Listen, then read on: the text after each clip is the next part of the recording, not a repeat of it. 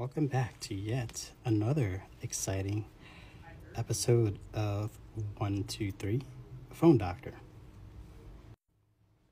In part 1, we saw that this rear camera is fractured, which results in a black spot forming in the portrait mode.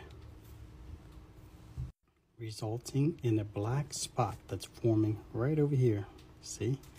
And that's occurring in the portrait mode.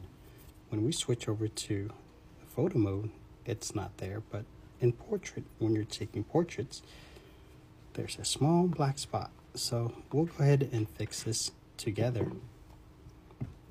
Let's go ahead and zoom in a little bit more closely on the action. There you go. Let's center that bad boy and let's begin. But first, you'll need some tools. Fine point bent nose tweezer and a straight tweezer. Those are the two tools you need. Let's go ahead and begin. Oh, and by the way, I'll be using a 12 Pro Max to repair this 12 Pro Max. Let's begin again. Get a better look at things.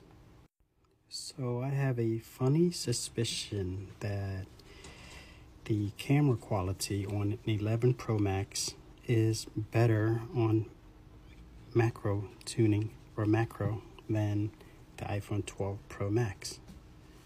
Who'd like to see part 2 to compare this damage, or to compare the quality of the iPhone 11 Pro versus the 12 Pro Max? Like, follow, and comment for part 2. See you back shortly.